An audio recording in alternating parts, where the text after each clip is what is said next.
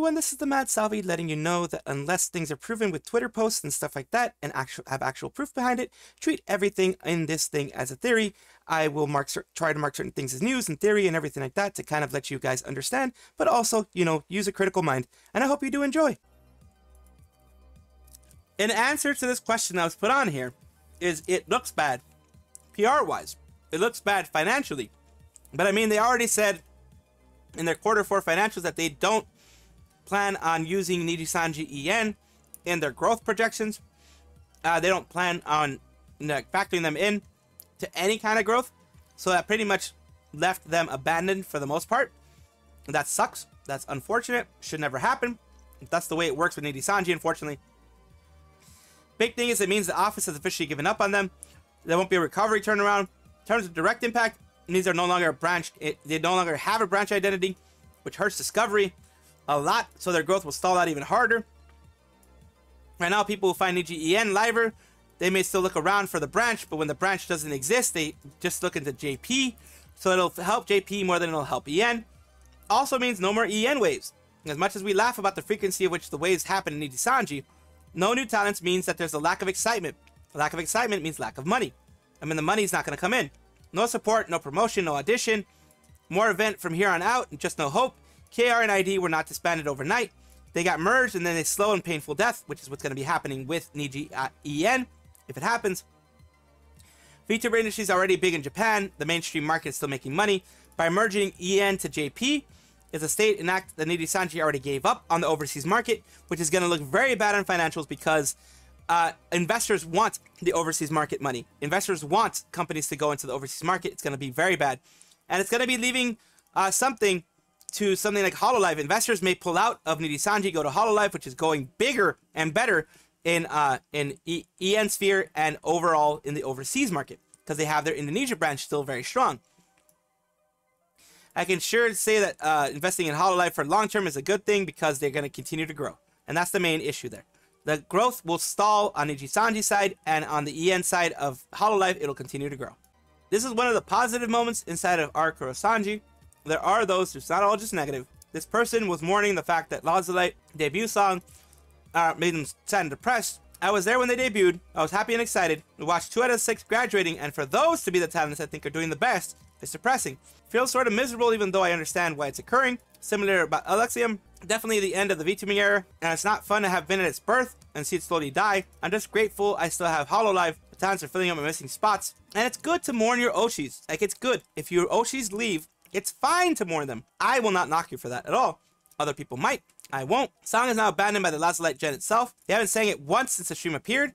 It died for the stream to exist. Diamond City Lights will be a song left in history. It was preserved by a bygone era, which was once full of life. It is now in undeath mode until it's gone. So yeah, it's good to mourn that. It's fine to mourn that. You're not going to get any hate here, at least. There are various different message boards that have a lot of Nijisanji related stuff. One of them is Yahoo JP in general, and then there's the Yahoo finance board. This, I believe, is just the Yahoo JP board that we're going to take a look at right now.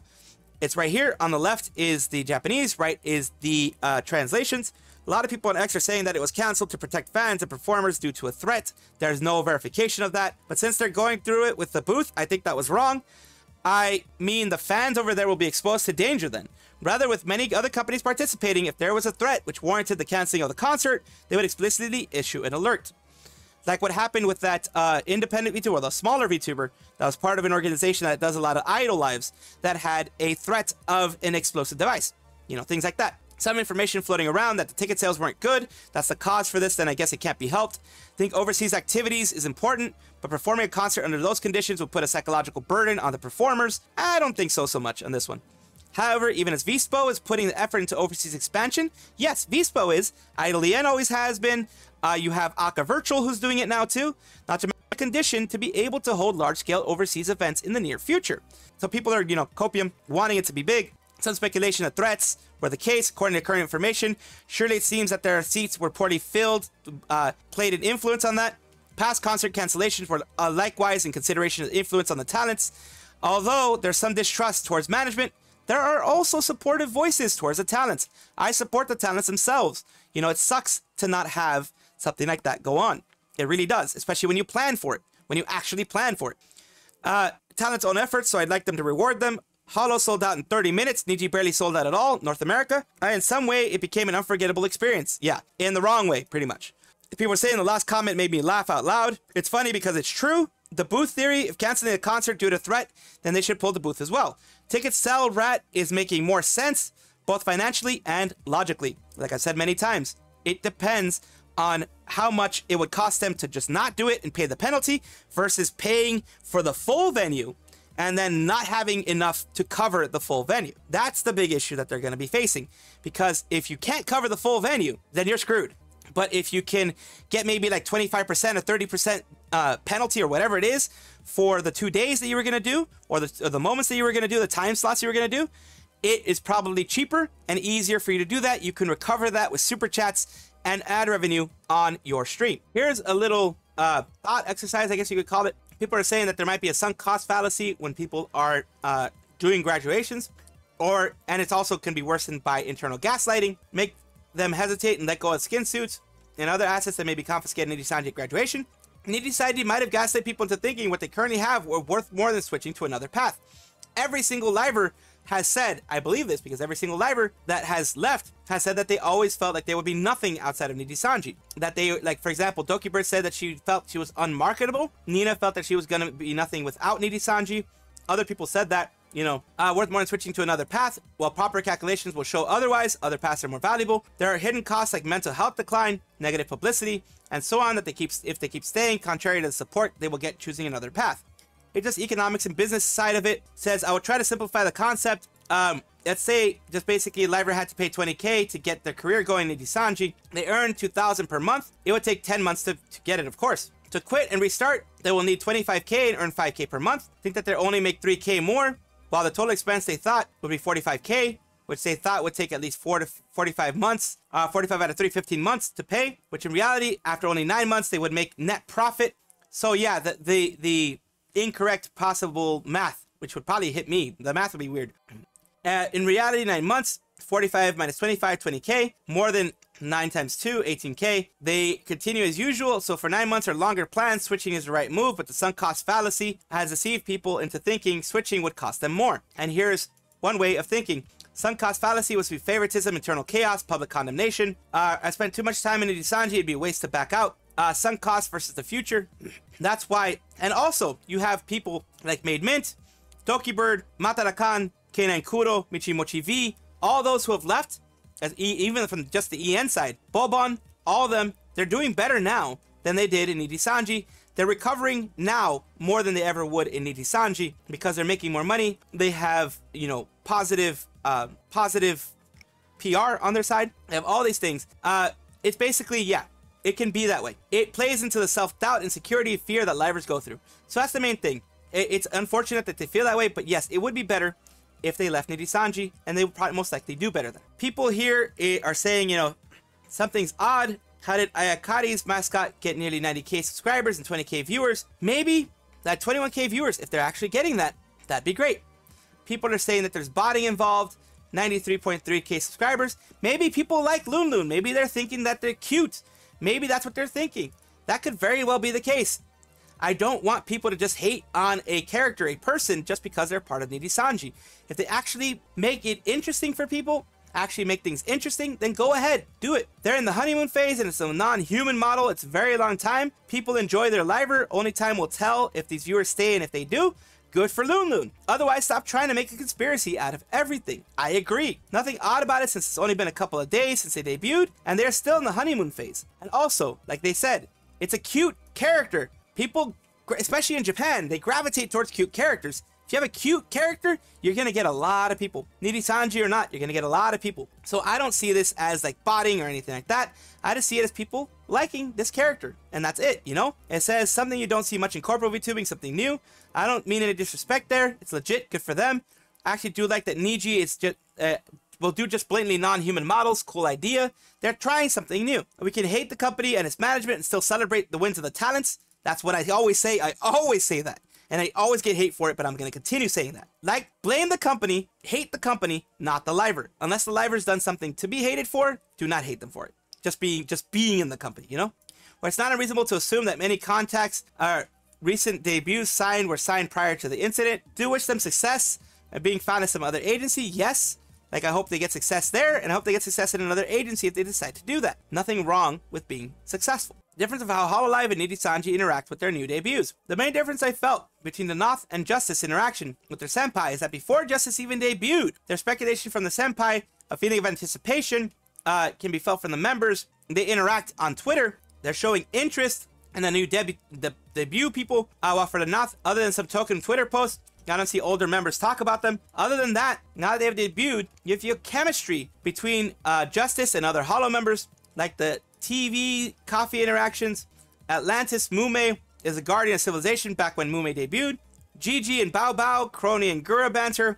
All of that stuff is working. They know, Hololive knows how to build up their talents, how to get talents, going properly. It's simple, really. Nijisanji debuts livers very frequently, so the arrival of each wave no longer feels special. You got so many that every time an announcement is made, you would just go another one. Yeah, exactly. That's the thing. They're just pushing them too closely together, which can cause issues. Not only because of frequency of debuts, but its perceived quality as well. Like in the clip, Mori said that 5 of the Myth was chosen among thousands to be the first to Holo EN. That made her feel motivated and inspired. She also comments that now, to get into Hololive, it is no longer a few chosen among thousands, it's tens of thousands, maybe even hundreds. It is really, really seriously, they choose the best of the best. That's why I never have issues that I've not been chosen for Hololive, because they're choosing the best of the best. And every single time I see other Holostars debut, and I see how talented they are, I'm like, well, that makes sense that I wasn't chosen, honestly. Because, like, holy crap, some of these people are extremely talented. And that's the difference. Yes, Nijisanji does have some good talents, but they do not push them as much as Hololive does. And that's a shame. Here's a little bit of a rumor, a little bit of a, someone putting on a tinfoil hat. Recently noticed that Cloud PL Twitter was no longer protected. Then I noticed these tweets all on the same day from all 3 TTT members. I wonder if something big is going on. It says, time flies. Peekaboo, I see you. Trying my best from Claude. That was Victoria 945. Trying my best from Claude. Kunai, missing my crew, I guess. I don't know what's going on. It's rumor, of course. Someone with a lot of experience in V Reverie's collapse. When multiple people in the same agency post something on the same day in their PL Twitter, especially within a short period of time, alarm bells start ringing out for a lot of people. I had no idea what's going on here, and quite frankly, I think it's too early to tell, but it's kind of fun to speculate. Said elsewhere, but NijisanjiEN seems to be in a death spiral. Do I believe the rat that they're being merged next week? Not really. Probably going to be in a year, more than likely. I don't really see EN lasting through the end of the year. I do remember the last time the trio were together. I don't remember the last time they were together. Even Claude, they can't just fucking ask Cloudmark. There are a few theories. First one is as you say. The other is hinted to BB's PL tweet is in regards to the recent tweet asking who were the content creation since 2020. Also reason why Sayu posted in her IRL look, that kind of thing. It's just, different things happening. It's good to, just mention things. Just good to take a look at stuff. BB's PL tweet regarding to recent tweet asking what content creation since 2020. So yeah, that could be one. Dokibird owning her own corporation is no joke. She literally is a CEO. The copyright on the Height case is Dokibird Production Inc. Oh my goodness. Oh my goodness. There we go. And yes, Doki's company logo on the Height case. So I checked it's registered. Dang, it's registered. This BSP person, Dragoon 000 BSP. It is the company number here in British Columbia. It is a BC company, British Columbia company. Business number is this one. Registry page, they don't have one. But on the 2nd of April, it was modified. I guess she had maybe an Inc. before or an LLC before. And this is her current one that she has right now. Corporation application of 2023. Last year, she had that. So she had the incorporation application originally. It was probably Selen Inc. or something like that. And now it's notice of alteration, which means that you're changing your name. You're changing something with it. So because, I have an LLC, you can do that. You can change the name if you ever feel like it. So this is what happens. This is awesome. It's amazing. It's good for her. That helps her with paying Mr. Man, helps her with paying everyone else that she has to pay. It makes sure that every bill gets through properly. She is a complete badass boss. Good for her. Dokibird Production. There we go. She actually has a website now. She has a website still empty though. Gotta snag those domains before aunties get them. Absolutely. You have to snag those domains pretty quickly. She probably snagged it before she even made her production company. When she was thinking of going back to being Dokibird, that's probably when she snagged it. She's smart, so she probably did at that point. Seems reasonable, honestly. She's big enough to get benefits from using it. She's at the point of hiring 37 different people for a project. I think running things at a company level is suitable at that point. And for VTubers, especially using a company as a public-facing legal entity, can also be pretty useful in certain situations, since depending on the type of company, the information of the owner may not be public. For instance, in the case where she's claiming copyright for this hike case, she might otherwise have had to use her actual name if she didn't have a company name to use. That's why you use an actual company name. Heard this normal for big streamer, take money without a huge tax. Also for copyright stuff, of course, all that kind of stuff. It's good. It's good that this is being done. I'm glad that she decided to take this big step. Memes, let me get them bigger for you so you can see everything. It is all these memes here of fights. Of course, the Anime Expo, it says it was her fans. It was because of their Niji stan complaints and blackmailing. Our fans have become easy. That's why it's not selling. Cancelled, right? It was their fault. The live is now cancelled. Selen, why aren't they selling seats? Yeah, basically, the whole thing. You're fired from NijisanjiEN. It's from right to left. And yeah, they aren't selling seats, and it's all because of Selen. Of course, that's the one that they're claiming. But you see these seats, it was less than 10% that was sold. So that was their fault. Next is this. It is Super Saiyan. She's going Super Saiyan, Super Selen levels. It's called Super Selen 2. And this is to go even further beyond. And then she has the long neck. The long neck. Yeah, she has an absolutely long neck. Gotta love these things. You gotta love them. Here we have, as I was saying, someone that wants Rosemi to leave soon. I agree with them because she deserves to be in a much better space than what she is at currently. Obviously, I have no intention of forcing her if she doesn't want to. Also, do not go into their streams and say, when are you going to graduate? Why are you still with Niji? That is harassment, and harassment is not allowed anywhere. I do not promote it. I do not say that it should be done. Nothing at all. It's just, you should never do that. Just let them be. If you don't like them, let them be. Want her to be happy, maybe go indie or reputable corpo. She doesn't need Nijisanji to thrive. I just want her to know that when she leaves, we will follow. She knows pretty much. People know that when she leaves, like she knows that when she leaves, people will follow. Look at Selen, look at Pomu, look at all these people, they follow. Look at Nina. She has examples everywhere that people will follow. Due to the boycott, but if she were to leave there immediately, I hope Nijisanji EN dissolves and they are allowed the talents to keep their models. It's not going to happen. It's a large corporation. Very rarely, even Hololive, very rarely allows their talents to keep everything. I think they haven't ever. So large corporations won't do that because they are a large corporation. They want to make money off of anything that they can with the likeness, the resemblance of the model there. Want talents within Niji to know we don't hate them. They know. They absolutely know. There is zero chance the company is going to let the talents have the models, like I said. He says he's just inhaling copium, so they understand. The only one I still keep up with, she's the one of the best EN livers working right now, according to this person, in their humble opinion.